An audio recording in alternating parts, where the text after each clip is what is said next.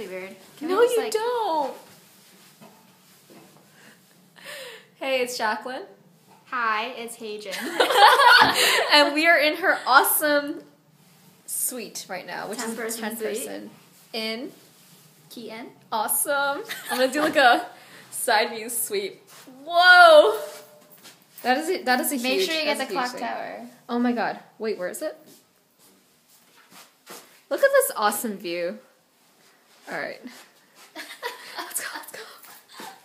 And this place is awesome. It's like freaking, oh my god. It's a duplex.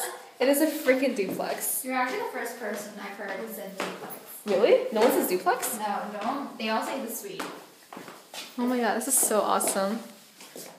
I mean, It's so messy. It's a little mess. You guys have a freaking hammock? Are you serious? No, someone just put it up a couple days ago. Like, look at this. This is so awesome. This is a 10-person suite. Oh, darn, honestly, I'm like gel right now. I would totally choose Keeton now over Beta. Oh my god. Another year of Beta. Huh? Keeton rocks. Keeton does rock. The architecture is really good. Like, I can't agree. The atmosphere is really good too. Like, everyone goes to all the events.